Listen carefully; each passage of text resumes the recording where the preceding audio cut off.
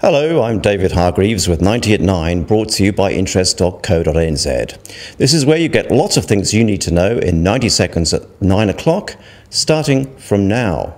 And we start with news that two former JP Morgan Chase & Co. employees have been charged relating to the so-called London whale scandal last year. It cost the bank 6.2 billion American dollars. Strangely, the London whale himself, Bruno Ixil, is not one of those charged, and he's cooperating with federal prosecutors.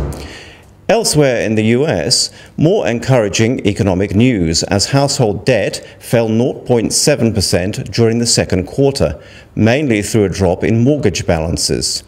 But Wall Street stocks are down, mainly on the back of weak earnings from Macy's department store. It's finally out. The beleaguered Eurozone has emerged from a year and a half of recession with 0.3% growth in the June quarter. In fact, the economies of Germany and France grew faster than expected, putting the much-hyped American recovery in the shade. Even some of the more basket case economies, such as Portugal, were showing better signs, though Spain and Italy are still struggling. European shares jumped to 2.5-month highs on the news. China's industrial power use in July rose to its highest level in a year.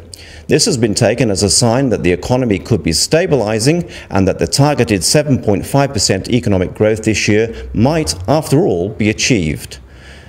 But in news that might be less encouraging in this part of the world, in the wake of the Fonterra contamination scare, China's regulators are increasing their scrutiny of foreign companies.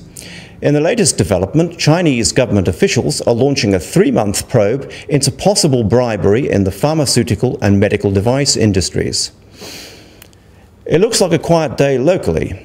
In commodity news, oil and gas prices are slightly higher, while the price of gold is up about 0.8%.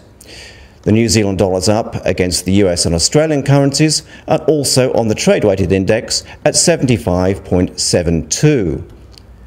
I'm David Hargreaves for interest.co.nz, and that was 90 at 9.